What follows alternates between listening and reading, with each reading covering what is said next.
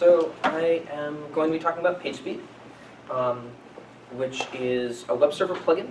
So it runs inside Apache as mod PageSpeed. It also now runs inside Nginx, and then people in the community have ported it to Microsoft IIS, to Apache Traffic Server, and very recently to Open Lightspeed.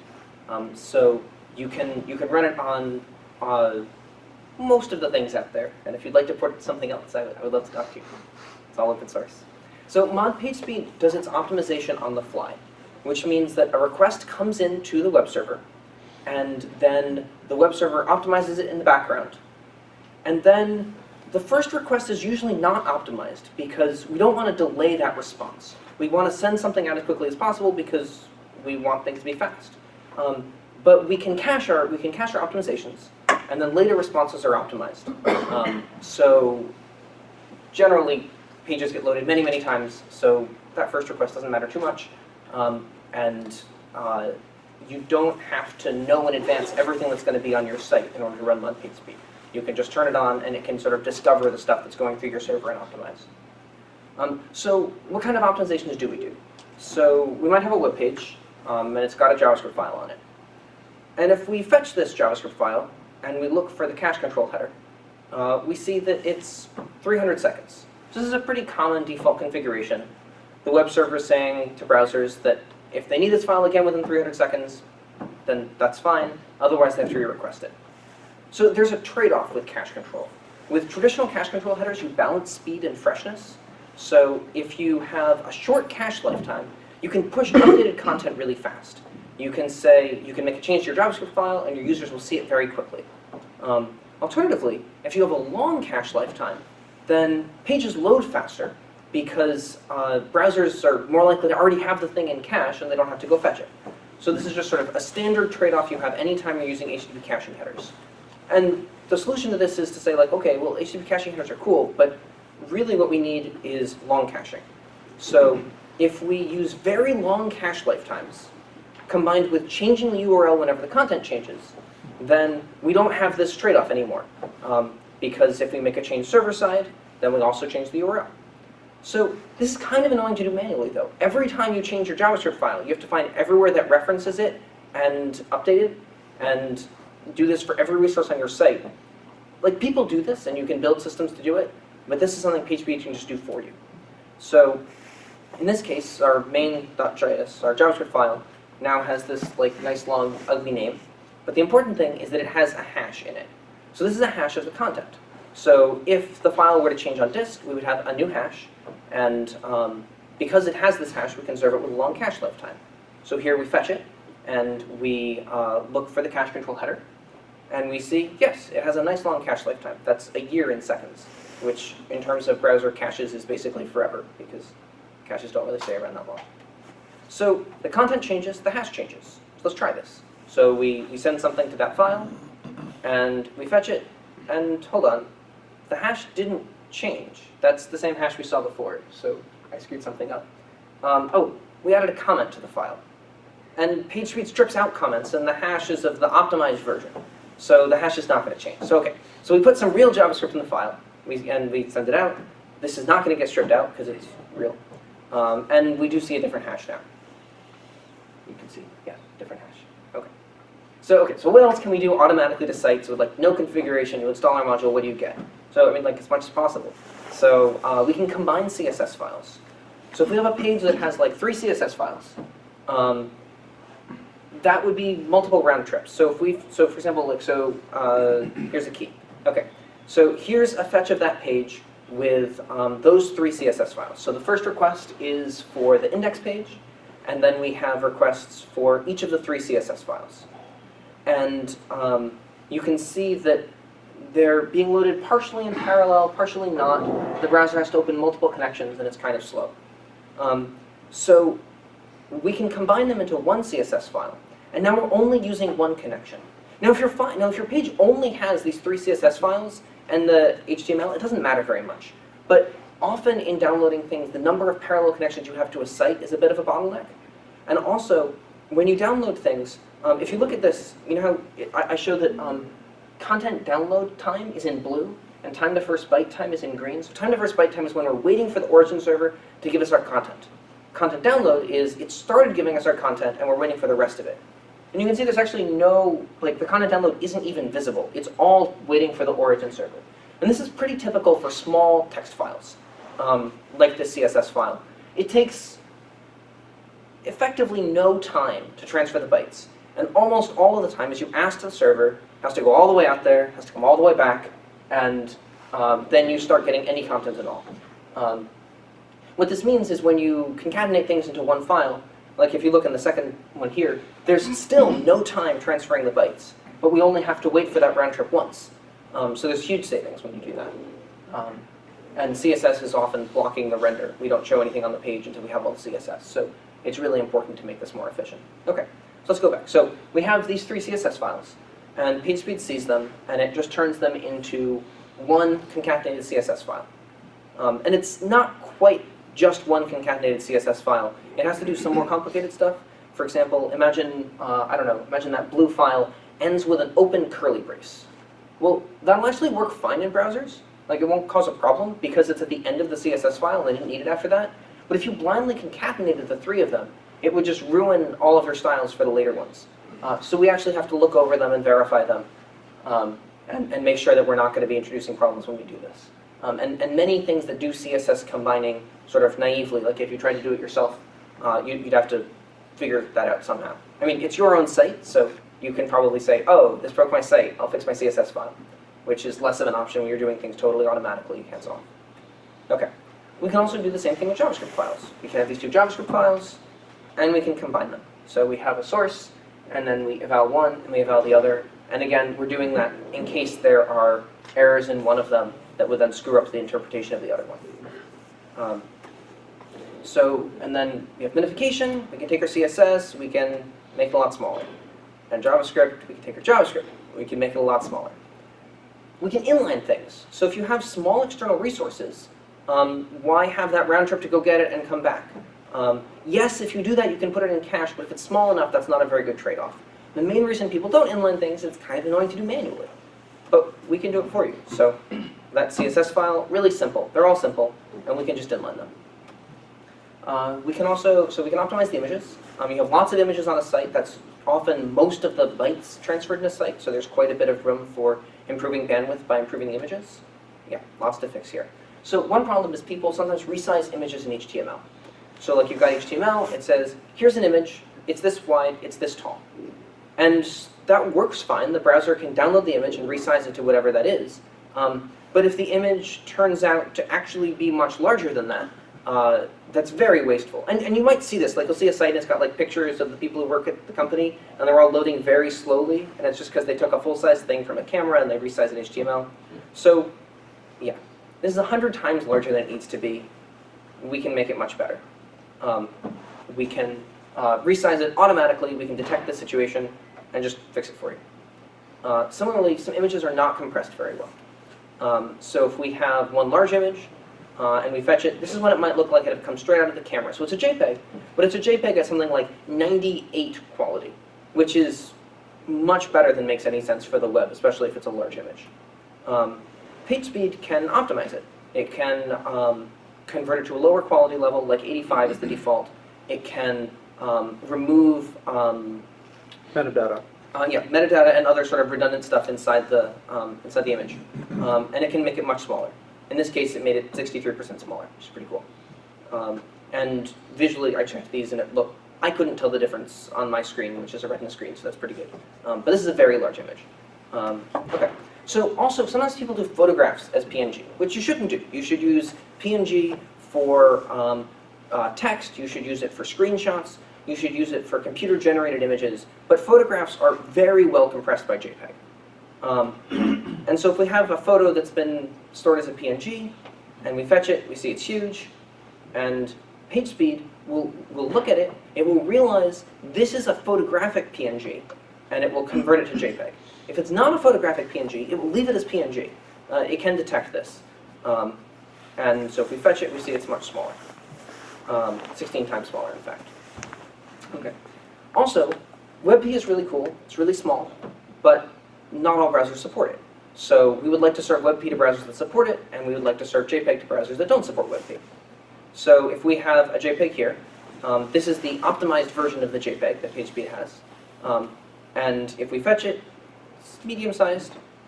If we fetch it again from a browser that supports WebP, PageSpeed will notice that, and it'll make it much smaller. So this is not as big an improvement as some of our others, because JPEG is still very good, but it's enough that it's worth doing. So these have all been the optimizations theory. These are the optimizations that we can do completely automatically. Just like you install mod PageSpeed, you get the optimizations. So we can extend cache, we can combine CSS files and JavaScript files, we can minify the files, we can inline small external resources, we can optimize the images. All of this is automatic. And actually there are a whole lot of other smaller fixes that I didn't get into.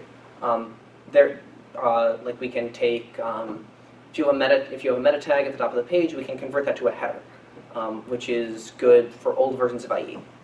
There are lots and lots of little things like that that we do, but most of them are not as powerful at speeding up sites as this list.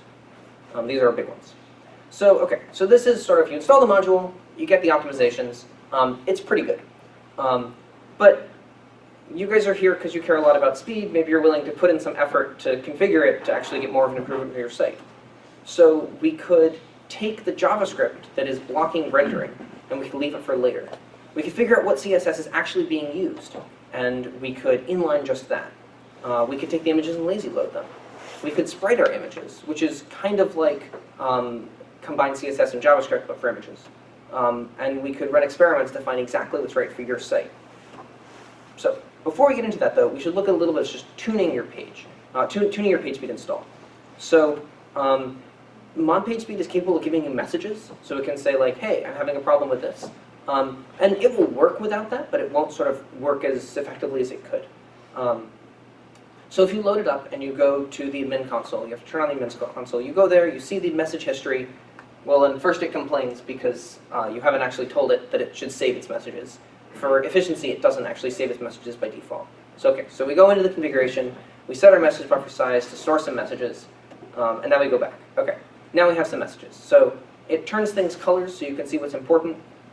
In general, info messages are useful if you're trying to debug something hairy, but don't represent problems. But errors and warnings do represent problems.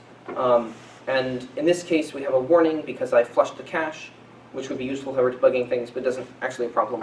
And we have an error because I, for testing purposes, gave it a bogus log file name for the statistics file.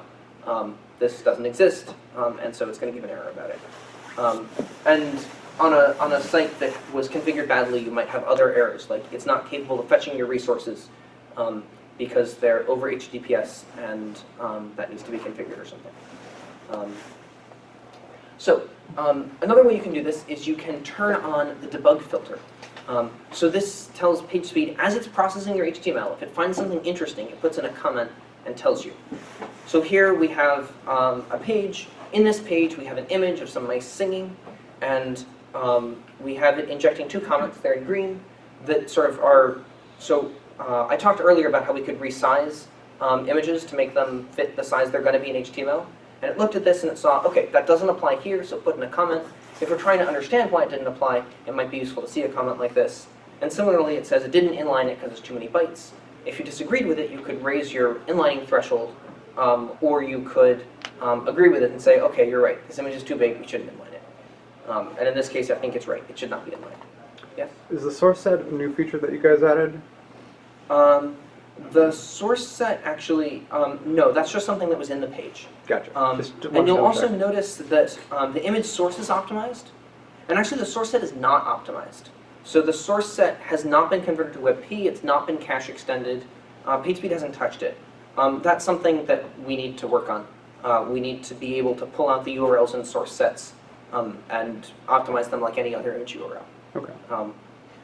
We'll do that at some point. All right. But yeah. This just has a source set because that's what the page had. Okay, so this is the basics for your site, but we want to make it faster. Okay, so I talked earlier about deferring JavaScript. So we can, when you want to test out a filter on PageSpeed, we can take the URL and we can append this query parameter, PageSpeed filters, and we can say, we can set it to plus defer JavaScript, which turns on the JavaScript filter, or this defer JavaScript filter.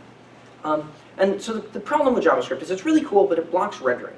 So if you're using your JavaScript for progressive enhancement, so it's not like necessary for the view of the page, but it's useful if you have it, which is sort of a standard way to recommend people install JavaScript. If you're using JavaScript like this, you'd kind of like to load everything on your page and then load the JavaScript. And your page will load much faster because you're not waiting for the JavaScript.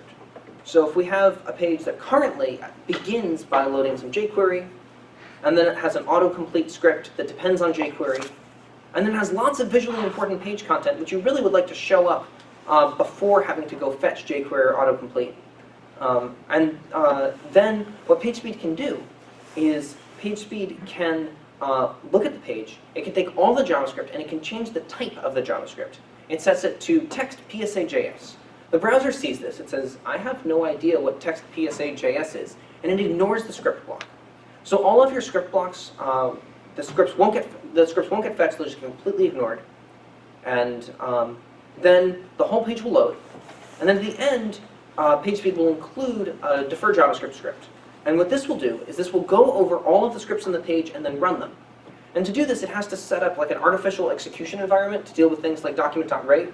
Because normally, if you do document.write in a different time, it has a very different effect. And so the downside of all of this is this can break pages. So you want to look at it and make sure it's a good fit for your page. But also you want to make sure you don't defer JavaScript that's useful for rendering. So if you have a page that doesn't use JavaScript for progressive enhancement, and instead the whole page is rendered in JavaScript. Like if you don't have JavaScript, there's no point in loading this page. Like Gmail, for example. It's all in JavaScript. You wouldn't want to defer that, because if you deferred it, it would just load nothing and then load the JavaScript slowly slower because it's in an artificial execution environment. So this is why we don't have it on by default, both because sometimes it breaks pages because it has to do hairy things with JavaScript, and also because sometimes pages are using JavaScript as sort of a critical part of the rendering path. And you don't want to defer that. That won't speed things up. So you check that you're not using JavaScript for rendering. You check for breakage, and then you can turn on defer JavaScript. And this is one of our most powerful filters in terms of how much it speeds up sites. Yes? Is there any way to specify these are progressively enhanced JavaScript sources versus critical path JS sources? Sure. So you could do it on a page-by-page level. You can mark some pages have deferred JavaScript, some pages don't. And within a page, you can say, don't defer this JavaScript by adding, I think it's PageSpeed no defer as an argument on it. This is all documented on our defer JavaScript page. Okay. And that's fine, but you do have to make sure you also mark all of its dependencies as don't defer. Right. Like if jQuery is large and at the beginning of your document, and most of the things can be deferred, but you have something that depends on jQuery, don't defer jQuery. Okay. We also can prioritize the critical CSS. So you turn it on just like all the other things, and what it does is it removes CSS that isn't necessary for the page. So many sites have like one CSS file which they use across their whole site, and it doesn't have that much that's specific to each page. But if we get just what's specific to the page, we might be able to make it small enough that we can profitably inline it. And then we'd like to do that, because then we can avoid that round trip. So it inlines the page-specific CSS as opposed to all of your CSS. So if we have HTML, it includes a reference to site.css, which has some stuff about how to display headers, and content, and footers. And it's got a buy button that only appears on the purchase page, and a sidebar that appears on some of the pages, but not all the pages. And it's got contact information, which is really only on the contact page and the About Us page. And then it's got something for displaying menus, and it's got like a password form if you're resetting your password. And it turns out that, like, say a given page only needs 4 of these.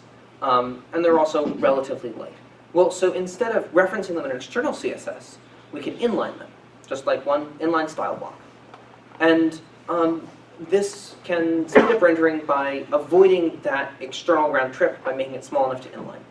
So one question is, though, how does PageSpeed actually know what CSS is necessary and what isn't? That's not normally something you can just tell. So we tried doing this with static analysis. It turns out web pages are just really hard to understand.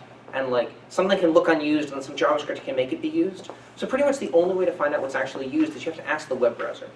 So we use JavaScript beaconing.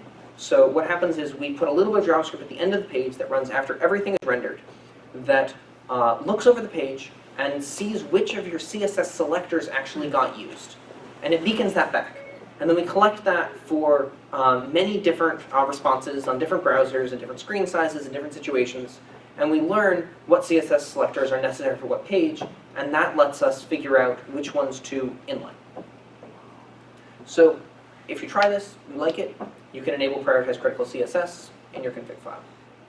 We can also lazy load images. So we turn this on the same way. We want our above the fold images to be loaded normally, but we want our below the fold images to get loaded when someone scrolls down to them, or just on load so that we have them ready. And this isn't something, like you might think, oh, well maybe browsers should just do this. Browsers should not load images until they're visible in the viewport. The problem is if a browser does this, it doesn't know which images are going to be above the fold, because it doesn't fully know where everything's going to go until it gets pretty far along in the rendering process. So if it waited to load an image until it was sure it was going to be visible, that would slow down pages. So what we do is we figure out what's above the fold with more of this JavaScript beaconing. And then if we have a page that has an image on it, and more page content than another image. So image A is above the fold, image B is below the fold. We can change this to, we can put an identifier on this, because we can't trust that things have IDs, and we can't insert IDs without breaking pages. And we can put a little onload handler that checks to see if this image is above the fold, critical, pretty much the same thing. And similarly, we would do this for B. So in this case, though, these two calls to check image for criticality are going to do different things. On A, it's going to say, yes, this is visible for most users. It'll say, this is visible. And B is going to say, for most users, this is not visible. So PageSpeed will learn to treat these differently. So in the case of B, we can see that, so first we had b.jpg, and then PageSpeed turned that into, okay, check it for criticality. And then after it's collected enough stuff, now it can say, okay, I'm going to start sending it a different way. I'm going to say, PageSpeed lazy source is the original source, and I still have this hash, so I can keep track of what it is. And then its actual source is this random GIF. And this is a 1x1 spacer GIF, and all your images on the page that are being lazy loaded will be the same 1x1 spacer GIF. And then on load, we would actually load this thing if visible, or wait for later. Okay, so this lets us display images that, if the image needs to be visible right away, we show it right away. If it's not visible right away, we leave it. Okay, and you can turn it on the same way. So spriting images is one of sort of a pretty, it's kind of annoying to do manually. But we can do it automatic, well, not entirely automatically.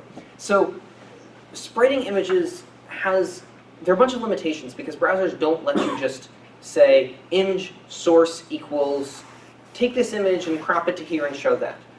That's not something that is supported in browsers, so you have to use CSS. And PageSpeed doesn't deal with the converting your image to the CSS version of it. But it'll do the stuff after that. So briefly, so it does the annoying bit where you have to mess around with concatenating images and calculating the offsets. Okay, so it works on GIFs and pings because those are most of the ones that people want to sprite, and we had to write image format specific code to do this. And yes, it's CSS backgrounds only. It also requires an explicit width and height that is able to find, because interpreting this through CSS rule inheritance can get really complicated. Okay, so imagine we have this little demo. This is a page I made. It has two images on it. They're arrows. They're links. So the source of this page looks like this. We have a left arrow and a right arrow, and they're both links to different pages. Right now, if we turned on sprite images, it would do nothing. It would say, it might leave us an HTML comment saying, I can't do this because these are images, as opposed to background images. But it would do nothing. So if we first get rid of the image tag and set IDs so we can talk about them in CSS, and then make them inline blocks, so that's like an image tag, and then set a background URL for them, and set explicit width. Now we've got the same view as we had before, but we've done it through CSS, so now it's ready to be sprited.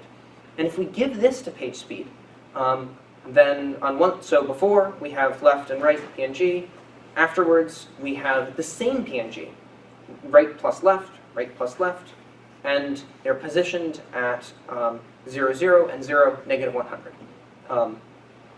So this has dealt with the concatenation part, and it's dealt with the cropping and offset part. Which means that now if you later realize you need to make a change to something, you can just change that image file on disk and everything will work fine. You don't have to regenerate your sprites, which I hope you weren't doing by hand because that's super annoying. So yeah, so you can turn on sprite images. So the thing is though, what's good for one site is not necessarily good for other sites. So like, is prioritizing critical CSS a good fit for your site? Or did that turn out to be inlining too much and actually slow things down? What should your inlining thresholds be? Do lower quality images lower conversions? Like, yes, they speed up the site, but maybe if you have ugly pictures of the products you're trying to sell, no one wants to buy things anymore. So PageSpeed lets you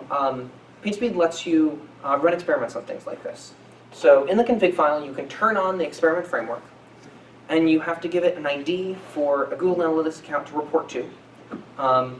And then you can start defining experiments. So here we have, so half the people, so that's 50%, should get the default situation. So however PageSpeed is normally configured.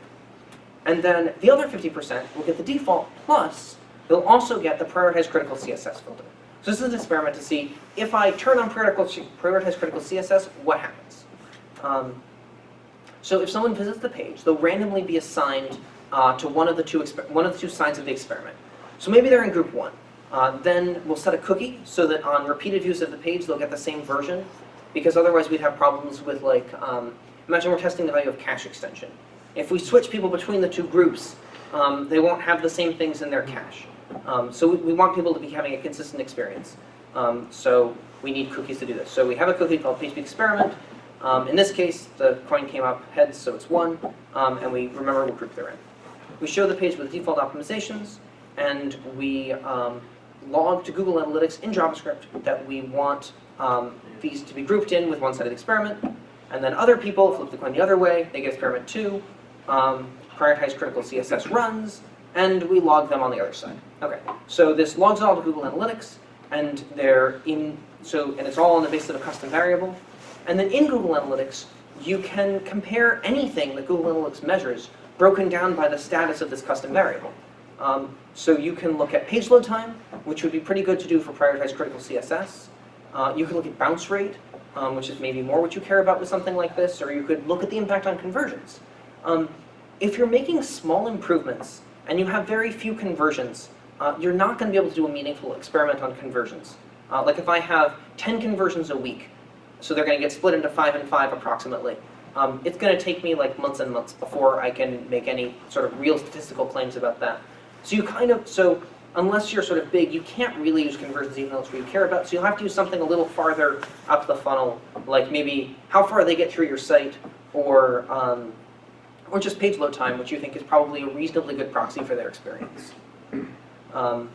So with this, you can find out what is actually a good fit for your site, and you can tune it appropriately. Yeah.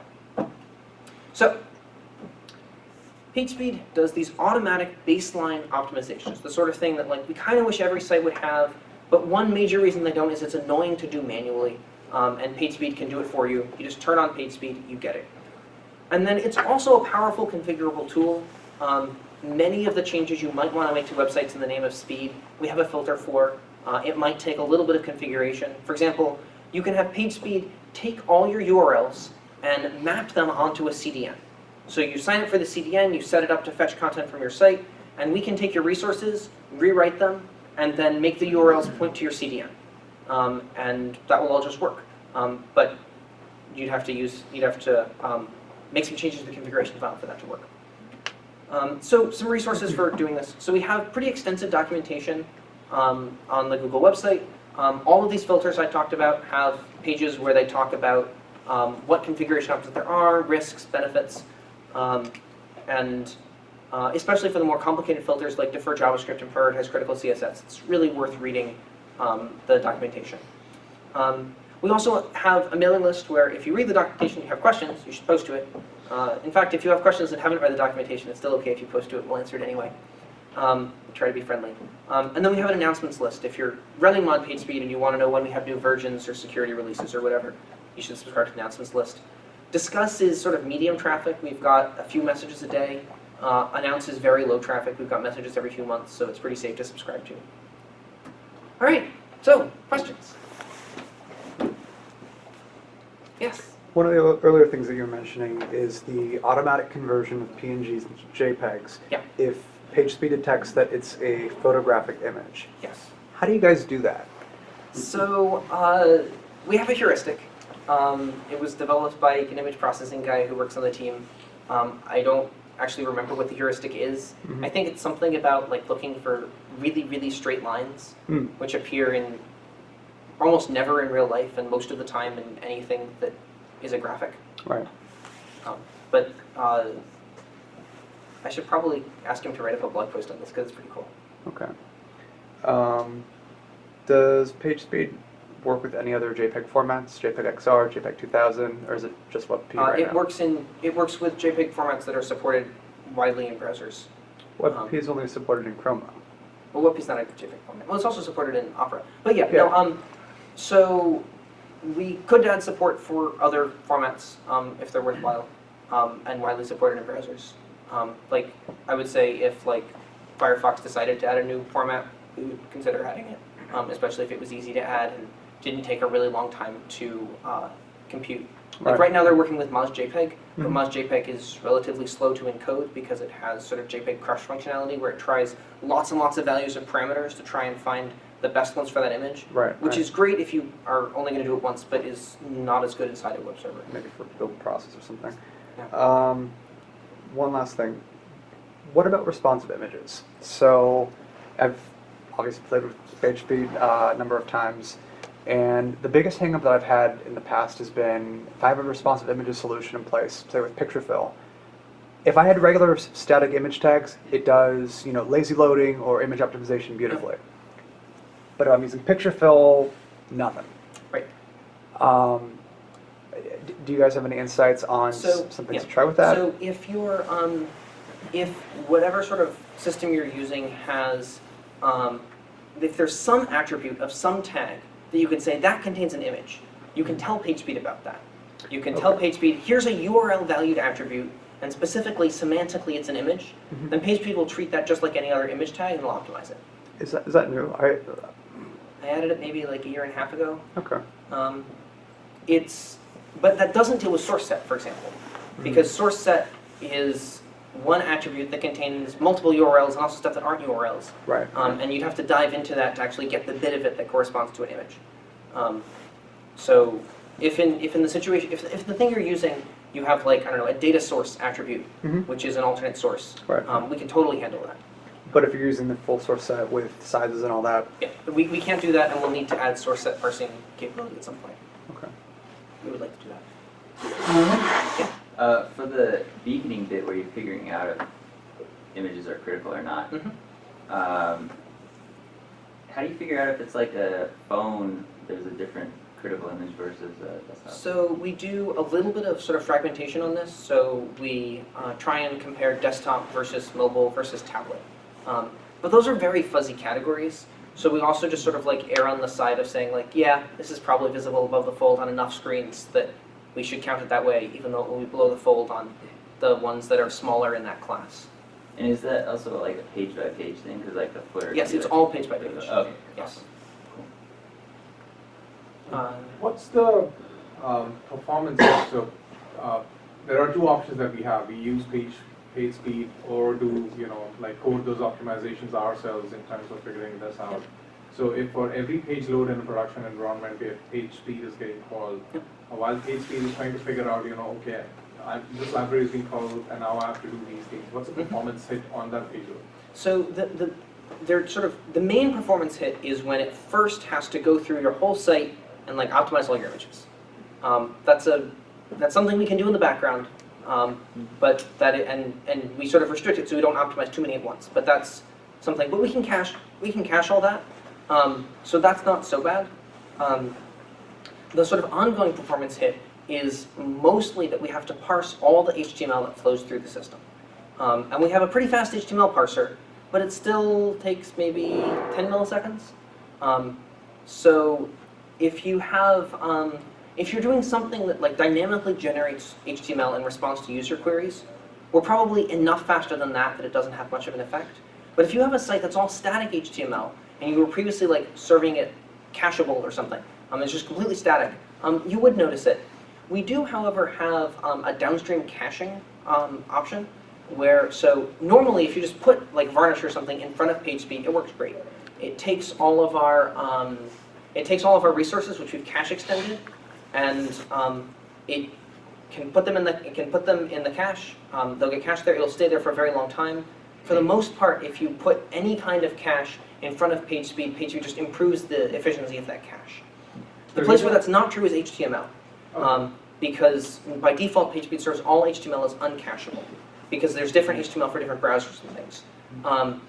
If your HTML would be cacheable if not for PageSpeed, or you have some way to figure out whether it's cacheable based on some kind of key, then we have a downstream caching setup where we can give you some configuration to put into your varnish configuration that will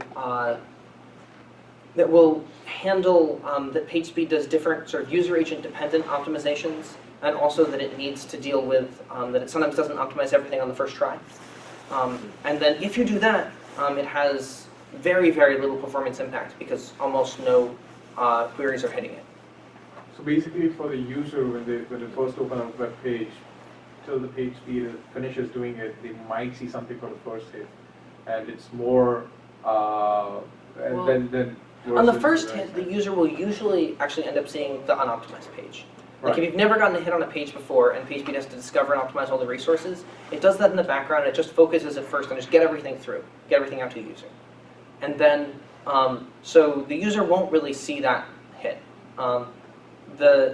In the background, we'll be optimizing the images, so you'll notice that like your CPU utilization will go up. And if you were close to running out of CPU utilization, you might have a problem. Okay, okay. And so primarily the product that we have has, most of the pages are, like 99% of the pages are dynamic pages. It's always fetching new data based on the user that's logging in and trying to figure that out. So in that scenario, because PageSpeed does not have much, much of an impact there, does it really make sense? Because it doesn't have much images, it's primarily CSS, CSS, CSS all the while. So, I mean, there's still like a bit of optimization you can do with that. So, but, I mean, so one thing you could do with the experiment framework is you could turn on PageSpeed and you could do an on versus off experiment and see what happened. Okay. So, for those PageSpeed options that are, you want us to roll up our sleeves and configure, all right, is there any possibly robotic advice or profiling help or whatever saying, hey, this option might fire help out for your website? No. So for the most part, if something is easy to automate, we automated it. Right. And if it's hard to automate, we've sort of left it as a configurable option. And we have documentation that talks about sort of like when you would want different ones. Right. With most of them, it's a matter of you turn it on with a query parameter, you make sure it doesn't break your site, you test various things that you think are especially fragile on your site, and then you roll it out and see if anyone complains. Or you go through your queuing process. Do you think this might help your typical WordPress site? Yeah, it does very well with WordPress. So I saw that you had IIS on the list of Yep. web servers. So did you guys actually work with Microsoft to get it in there? No. It's all community based. Yeah, so there's a guy, Otto, in the Netherlands, who with another guy runs a company called WeAm. And they ported the software to IIS, and they sell that. We have like an ad supported one at the bottom of the page or something if you want to just try it out or something like that. Yes. Do you just keep concatenating the right, left, the names of the images for the sprite? Just keep on going, or? So yeah, okay. So the reason that we have to put the names of the original images into the URL is that if something goes wrong and we get a request for a URL that isn't in our cache, we need to be able to reconstruct it, or else we'll break the page. So for example, one place this might happen is someone could install PageSpeed, and they could install it on two servers.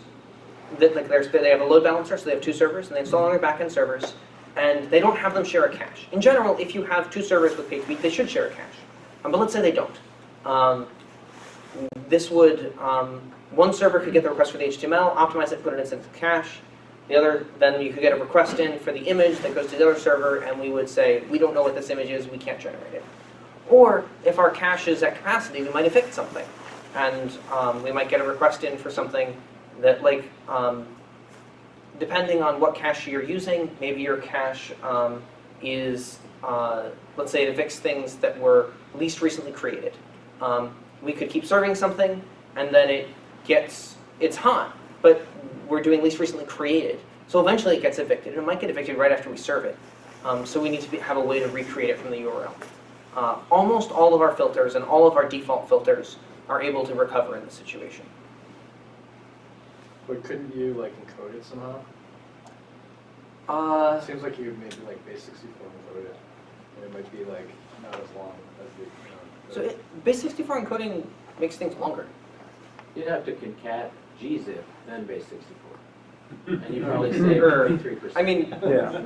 There's trade-offs to all the different approaches. yeah, I mean, another thing we could do is, if we were to give up on the multi-server environment thing, we could have another cache that was just sort of like a mapping from, here was an output image, this is what its inputs were, and just like not clear that cache, because that cache would be tiny.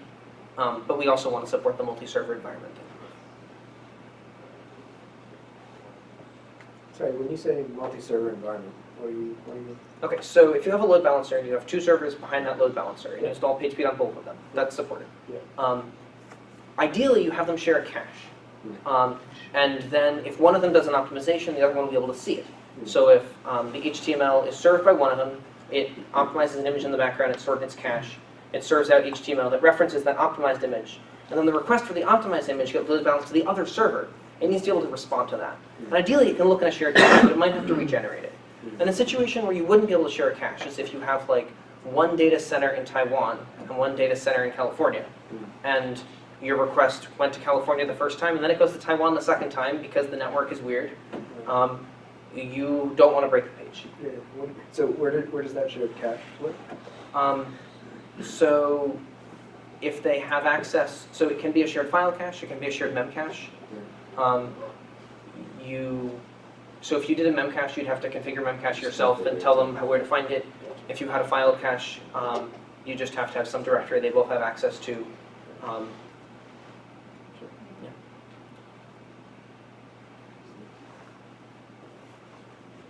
Anything else? Yes?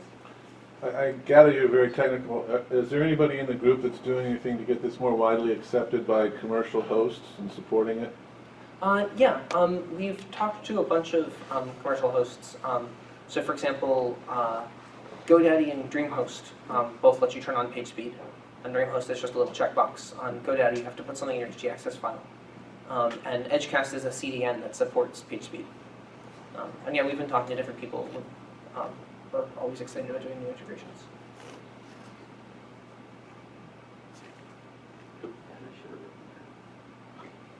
So what's next for you? So I'm working on trying to change something in our internal flow that makes it easier for us to accept open source contributions, which is a kind of minor technical thing, but I think will be really helpful. Right now, we can only accept open source contributions to some parts of our code base, and I'm making there be more and more parts where we can do that. Also, I think we're going to move to GitHub. Currently, we're on code.google.com, and we did our engine export on GitHub and got a bunch more community involvement. So it seems like GitHub is more the place to be for things like this. There's also people on the team working on new rewriters, but I'm working more on the infrastructure side of things, so I'm less up on what they're doing.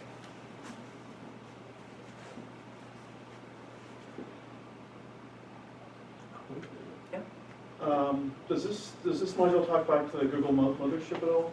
I mean, By default, no. By default, it beacons nothing back. There are a few things you can do that would make it talk to Google. So for example, I talked about in experiments, you can have it report back to a Google Analytics account.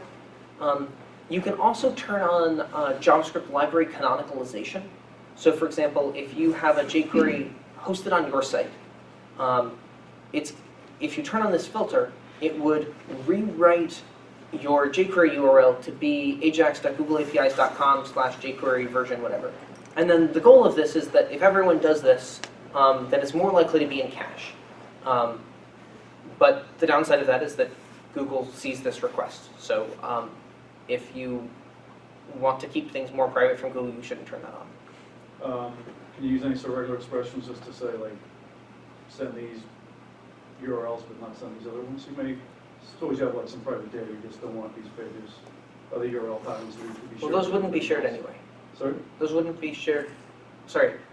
With the canonicalized JavaScript, what happens is we ship a file that says, if the JavaScript, after minification, hashes to this, that's a file you can get on Google.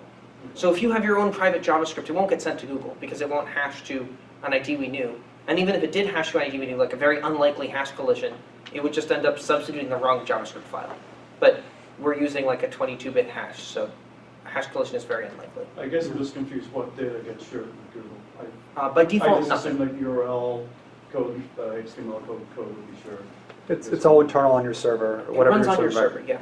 This is an open source module. It runs, so if you're running Apache, then you're running Apache plus mod PageSpeed. Yeah. It doesn't have to talk to Google at all. Okay.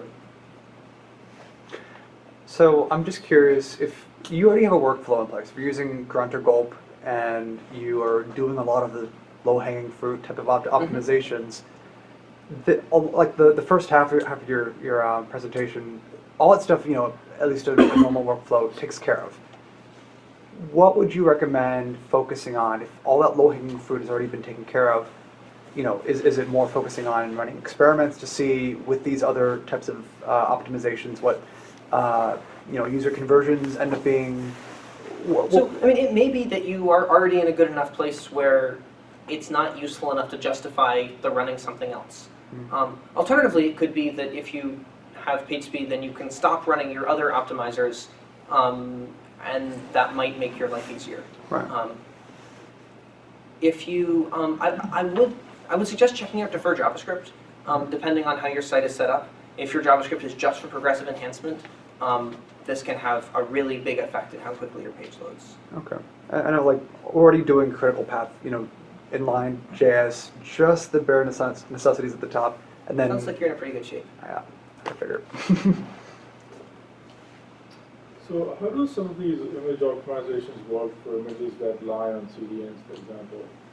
So we work with pull CDNs. So if the way it works is that your image is stored on your origin server, and there's a CDN that's configured to, when a request comes in, it serves it from cache. If it's not in cache, it requests it from your origin server and then caches it. In that situation, we work fine. What happens is you have to tell us that if it sees a reference to cdn.example.com, that it's actually totally fine for analysis purposes and optimization purposes to fetch that from origin. Then it will all work. If you're a push CDN, we don't support that. But Like if you serve some things from S3, we don't support that. in case you know, you tell it to fetch it from origins to the Yeah. CDN, then you're basically losing the advantage of the CDN. No, you're not. So the users will still fetch from the CDN.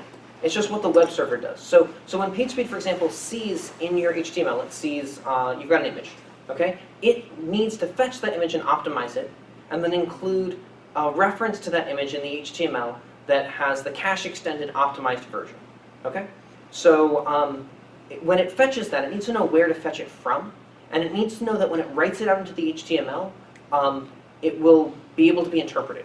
So for example, if you had, imagine you have an image that, like, I don't know, let's imagine you're just like hot linking something and it's on someone else's site and you're not running PageSpeed. You could tell PageSpeed, when you see this, it's okay for you to fetch it and optimize it. And PageSpeed would fetch it, it would optimize it, it would store it in its cache, and it would serve out a link to a PageSpeed version of that. So it would be like it would be like othersite.com/foo.jpeg.pagespeed.hash, okay? And then the user's browser would try and fetch it from that other site, which is not a CDN, and that site would say, I don't know what this URL is, and it was 404. So there's two pieces here. There's that PageSpeed needs to be able to find the URL to optimize it, and there's that PageSpeed needs to be able to write out the URL in a way that the browser will be able to get to it. And with a pull CDN, the second part is already taken care of. If PageSpeed writes out anything that references cdn.example.com, the browser will go to cdn.example.com. It won't be in cache. It'll go to www. It'll be stored in cache. All the other references will be good. And so PageSpeed just needs to know that it's okay for it to optimize the stuff on cdn.example.com. So it'll allow you to have both the JavaScript and the CSS on CDNs also? Yep. Yeah. JavaScript, CSS, images. Basically, any resource that PageSpeed can rewrite can be stored on CDN. Now, if I remember correctly, can't you have PageSpeed do its optimizations to your CDN-hosted JavaScript, for example, and then can't it put the optimized version back onto the CDN for references, or does it have to still be cached locally on the server?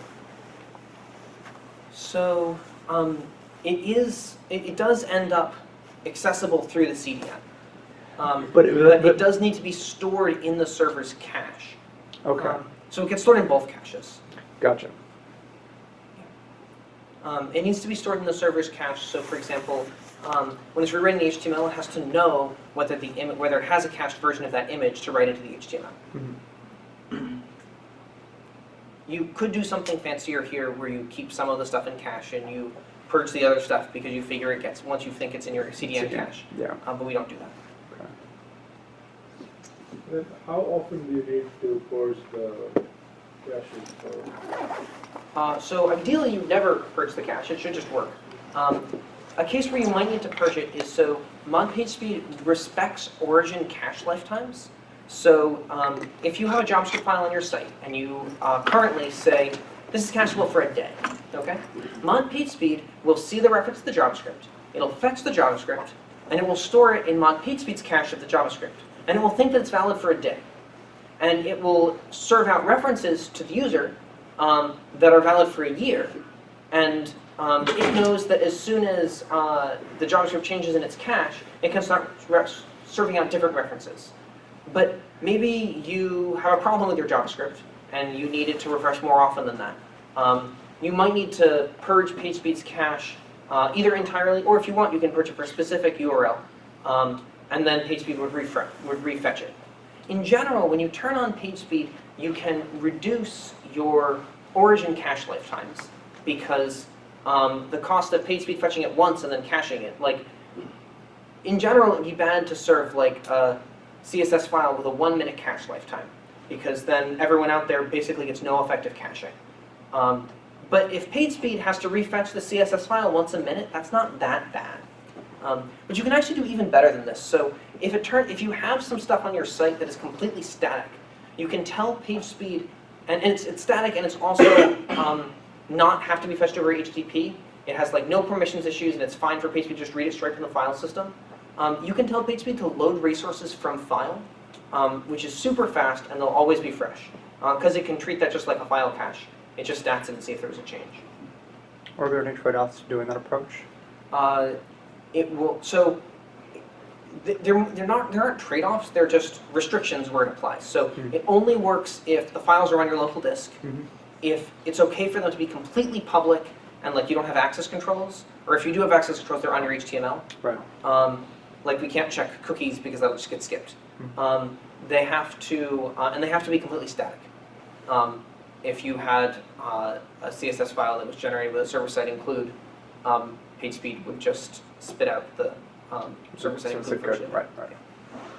And you can control that with like saying this particular directory is static. You can control it by saying by blacklists, by regexes. It's pretty configurable. Okay. Now, in a multi-server environment, suppose you have something like HA proxy load balancer and Apache in front of that, you get away with having PageSpeed run only on the Apache on the front. So you could do that, yeah. It might be that you have so much traffic that one web server is not enough to handle all of that, and you might need to put mod PageSpeed on your backends. I mean, at some point you could get to a level of traffic that PageSpeed just can't handle, and then you need to shard it. So with the image scrolling, I got like 2 monitors. One's vertical, one's horizontal. So if I load up a web page on a vertical monitor, where does it know the fold? I mean, is it? It's just empirically. Like, it tried it on a whole bunch of browsers, and if your page is taller than 99% of browsers will probably get it wrong. And what will happen is that image at the bottom will take a little longer to load because PageSpeed will have to realize, oh, this image is actually visible after all, and go fetch it. Okay. All right. But it will load. You It will don't have to load, actually, yes. Okay. Yes, it doesn't have to wait for you to scroll or something. It will load. It'll just slow down the image loading instead of speeding it up. One last question. This seems like a great idea, but are there any use cases where you shouldn't use this? So if your server is very resource constrained, if it's running like really close to its limit, this could push you over its limit. Okay. That's not a problem. If your server is already very well optimized and you don't need any of the changes PageSpeed is making, like you may be in that situation, if you're already doing all of this stuff manually and you already have an existing process, there's no real point in running PageSpeed. It's another thing to break.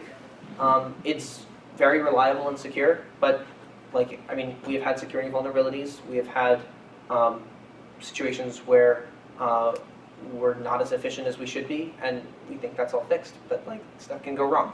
So it's generally good to have as few parts in your system as you can. So that's another reason to exclude it. I think in general, the benefits of running it are enough to outweigh that, but that is sort of the general downside of adding another dependency to your system. S3, you said you don't support it and that type of thing. Is it because you never will, or you just haven't yet? Or? So the case that we don't support S3 is the one where you like have images which you put on S3, and then you reference those images, and you want PageSpeed to optimize those. To support S3, what we have to do is you have to see you're referencing an image on S3. We have to fetch that image, that's easy. Optimize it, we already know how to do that. But then we have to take our optimized image, you have to push it to S3. And we haven't done that integration. If someone like contributed something to do that, we could, but we haven't looked at that at all. The downside of it is you have to, like, a pull CDN, they're all the same. They all use this nice HTTP caching semantics, very easy. We can write it once, it works for everyone. For every different file host, we'd have to do another custom integration. And maybe the S3 is big enough that like it's worth doing. And I think if someone submitted a patch that did this well, I'd be happy to review it. Like, does it support Google Cloud? No. Okay. I mean, I'd probably support S3 before Google Cloud because it's just not that common for people to do this with Google Cloud. Like from my experience, I was using S3 with CloudFront. End of the day, it made sense to put certain assets on S3, you know, and just let it do its thing with our automated process. And then other things that we did want PageSpeed to do its own optimizations for, we just localized. But that we control over the build process, so we could differentiate between the two different groups. It really depends. I mean, if it's easy for you to use a pull CDN, then everything will just work. And if it's a lot of work because you're currently using a push CDN, and you have some time to write a change for us, I'd be very curious to see it. What would you work on yourself if you weren't constrained by time? Like magic. I really want to add source set support because I got this Retina display and it's very spiffy, and I have all of these images. And the images actually, so I said the images weren't optimized. They are optimized because we have this thing where we can optimize images in place. But images that we optimize in place, we can't do the right job with caching because we can't long cache them because that requires changing the URL. So we can still optimize images in that situation, but we have to shorten the cache lifetime relative to what we could do. So I'd really like to add source set support. I wouldn't take all of my infinite, but sorry. Yeah, to be honest, that's the one killer thing. That it's like, I'm using picture fill. It's the only thing that it doesn't do out of the box, and with handling high resolution, high DPI devices, it's the next new thing to overcome. Yeah.